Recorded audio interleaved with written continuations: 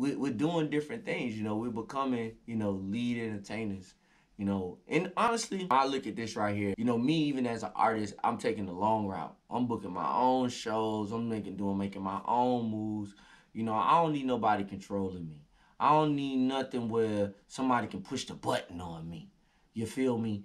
And so, you know, I look at it like this. There's other things to do. You know, music for me is just a passage to other things and technology and real estate and, you know, everything in this regards. It's just access. You know, we got to figure something outside. We're smarter than that. We can do more than tap dance. You know, we can do a lot more.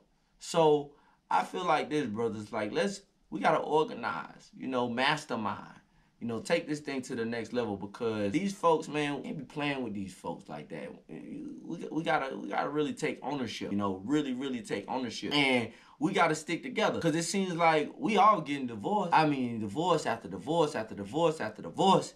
And you know what happens, what's going on now. It ain't nothing new.